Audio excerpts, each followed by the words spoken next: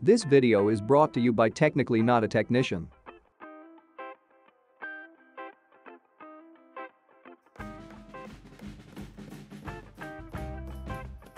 In today's video we'll be installing Windows on a Raspberry Pi 4. For today's video we will be using the following items: a USB adapter, a Raspberry Pi 4, a micro to full-sized HDMI cable, keyboard and mouse, and an SD card or USB drive. We will also need a Windows 10 PC. As of today you are able to do this totally off of a Raspberry Pi running Raspberry OS, however I think the process is a bit faster on a more traditional PC.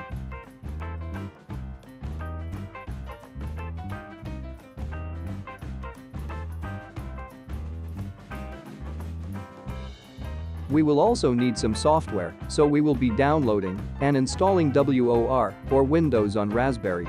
This software is the only legal way to install Windows on a Raspberry Pi.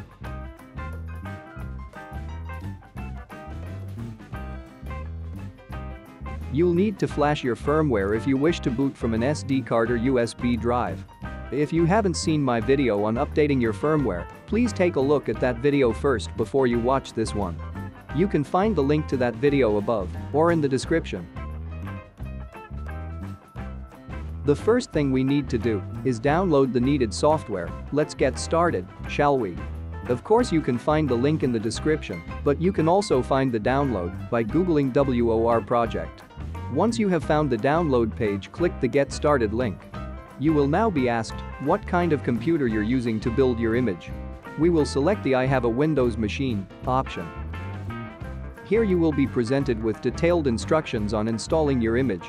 Please focus on the Getting the Windows Image section and select the Getting Windows Images link. Once here you'll see two links at the top. Pick the second link, as this seems to be the simplest option. This next section is important, so please take the time to review your selections. You'll want to make sure you've selected the Windows Insider version, then select an ARM64 version. As far as the language I'll be selecting US English, then click the Windows 11 Professional, and for the download type, please select the ISO compiler, one-click run option.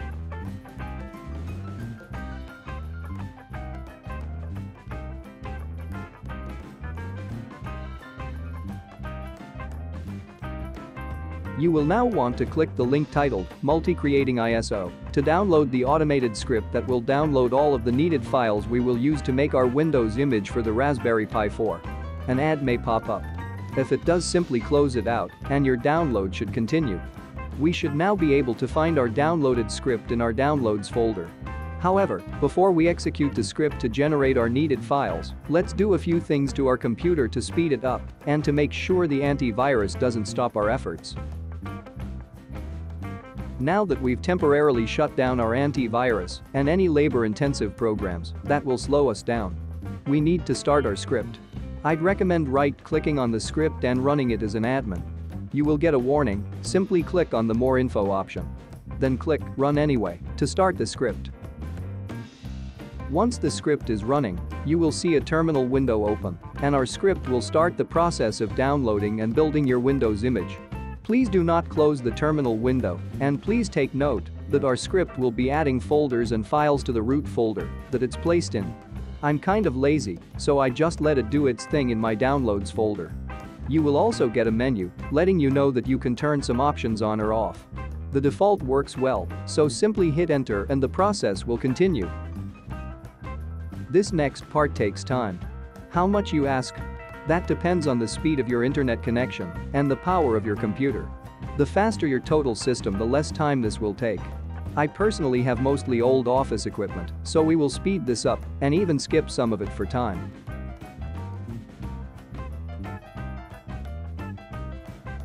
I also wish to use this opportunity to thank you for watching the video and ask that you like, subscribe, comment, and even share this video. It really helps the channel grow and helps me bring you more content. I truly hope you enjoy and find my videos useful.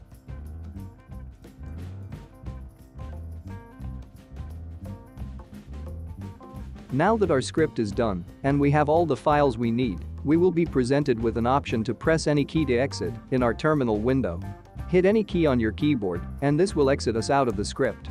However, we'll also need to download the WOR Imager, also known as the Windows on Raspberry Imager.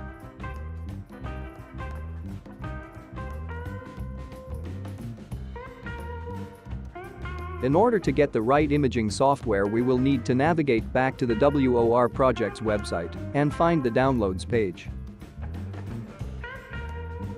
You'll want to click on the Windows on Raspberry Imager. At the time of making this video, they are on version 2.3.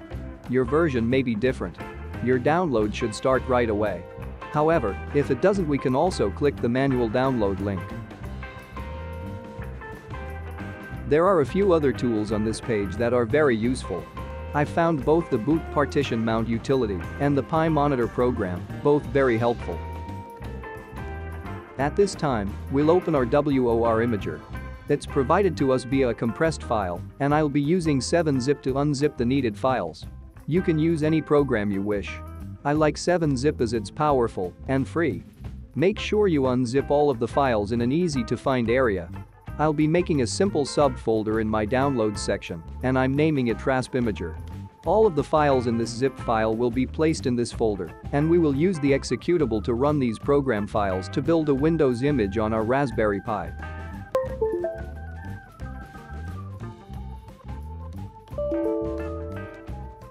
As I'm sure you can tell by the audio prompts, I've just placed a 32GB USB drive into my computer.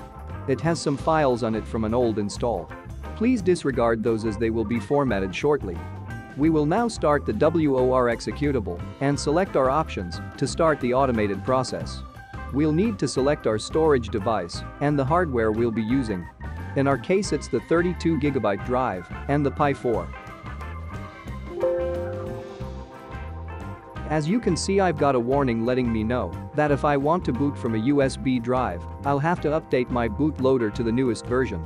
I've already done so, and if you need to, you can find a step-by-step video on how to update your bootloader in the description. As you can see, I'll be disregarding this and moving forward. We'll now need to tell our imager where the Windows image is. If you recall, mine is located in my downloads folder. So I'll navigate to its location and tell the imager what file to use. The next section is going to ask what edition of Windows that I would like to try. I have no idea if this will work, but I'm going to try the Enterprise build as this version generally takes less system resources. I'm not sure if this will make a big difference, and you may wish to keep with the Pro build. There are some Windows terms and conditions you will need to agree to in order to move forward. After you agree with the terms and conditions, all you need to do is hit install and let the imager software do its thing. This is also going to take some time. Again, the time it takes will depend on how fast your computer and your internet speed are. The faster your systems, the faster the install will go. We'll be speeding this up and even skipping some of it for time. However, I do want to take this drawn-out section of video to tell you to check out the video of my Pi farm. Building the Pi farm is the reason I took the time to learn how to put Windows on a Raspberry Pi. You can find the Pi farm video in the above link and in this video's description.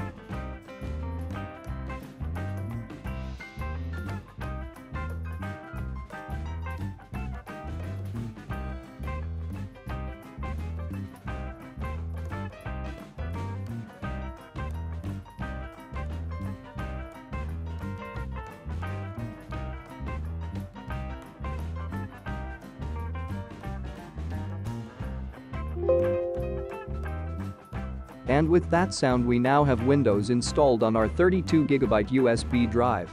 It's now time to place our USB drive into our Pi4 and start the booting process and the basic setup. Before we boot into Windows, let's get into the BIOS settings and do some basic configuration. To enter the BIOS settings, hit your escape key. When your Pi is booting up, you will see a prompt for it at the bottom of the booting screen. Once in the BIOS setting menu, we will need to navigate to the Device Manager section and hit Enter. We will then move to the Raspberry Pi configuration menu. The Pi4 is able to display in 4K, however we will be limiting our unit to 720p to help with the overall performance.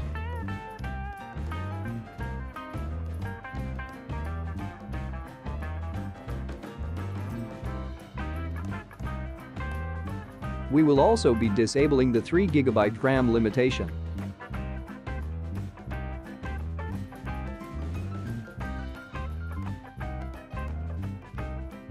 Once you're done, exit, but be sure to save your settings before you exit the BIOS. When you're done with those 2 settings, navigate to the Continue option and hit Enter. This will reset the system and restart our booting process.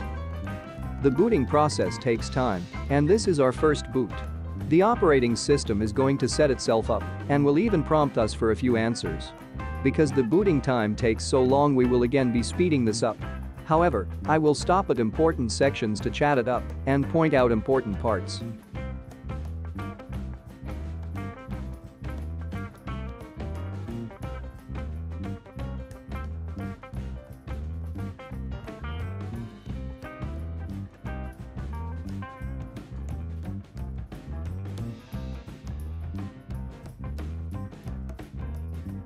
As you can see, the system will also restart. That is normal, just let Windows do its thing.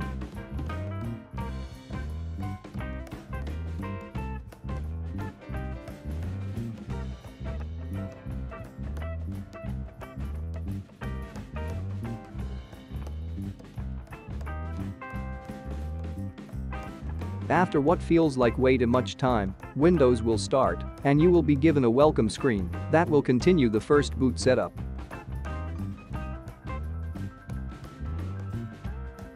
As you can see, we're at the Windows setup welcome screen. However, Windows is running slow and sluggish. Some of this can be helped with the right settings.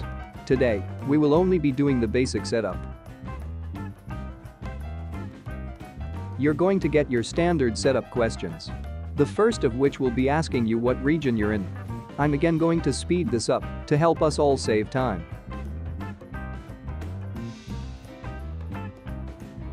The next question is going to be about the keyboard layout. I'll be picking the US keyboard layout and moving on. I want to point out that I am connected to the internet via the Ethernet port, and as you can see, Windows is looking for updates.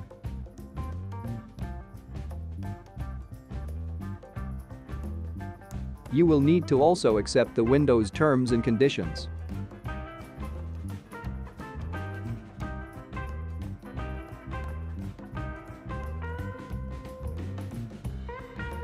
Now for the fun part. Microsoft really wants you to sign up for an account. This really is a great system for them. However, it's less than cool for me. In short, you're going to want to click on the sign-in options if you don't have or want a Microsoft account and you wish to still use the computer. After you click the sign-in options, you will need to click on Domain Join instead. It's now going to ask who will be using this device.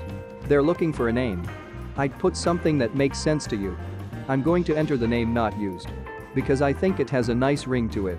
Or maybe I should have used Rusty Shackelford. The system is also going to want you to password protect this PC. I am not going to do so, as I want my computer to come to a full boot and run as automated and unattended as possible for some of my projects. Because of my need for automation, I will not be adding a password to this install. If you need a password, please feel free to add one.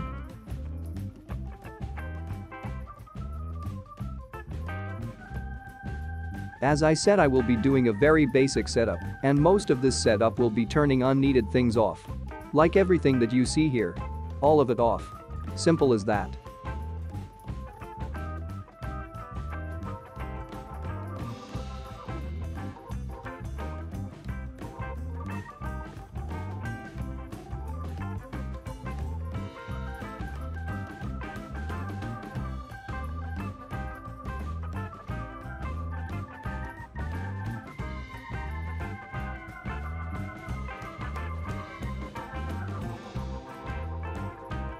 As you can see, it looks as if we are getting closer.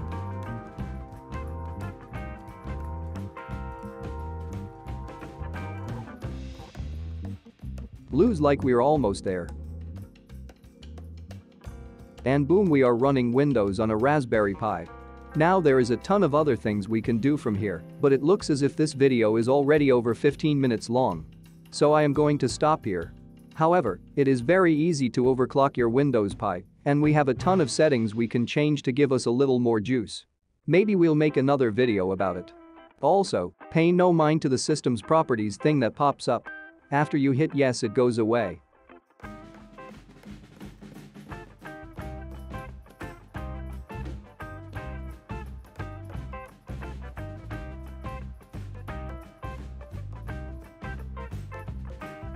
I hope you've enjoyed this video. Please remember to like, comment, share, and subscribe. Thanks for watching.